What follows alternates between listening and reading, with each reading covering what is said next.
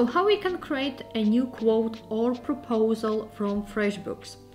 Either from left-hand side, sidebar, we can go through quotes, or we can go through quick links on top header called create new, for example, quote. In this case, we can add a client, for example, Sarah, and design, for example, 4,000. We can add more details as well as customize quote style and change currency. Once we are happy, we can send to Sarah, but we need to make sure that email is added. So this would be a preview. So when we'll click send quote, it will be distributed once email will be added. I will click save.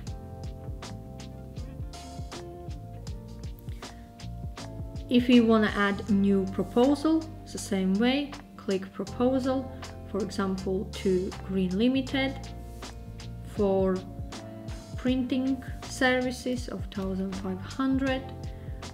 We can ask for e-signature. We can enable this option on settings. We can also customize proposal style, for example, template, color and font, and change a currency if applicable. Add attachments if required, as well as notes and terms. Once we're happy, we can send to Green Limited directly.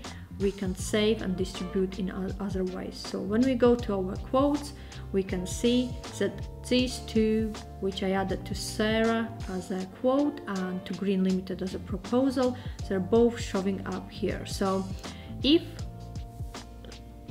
quote being accepted, we can click on accept or change it to accepted, and the same on proposal, we can click on accept.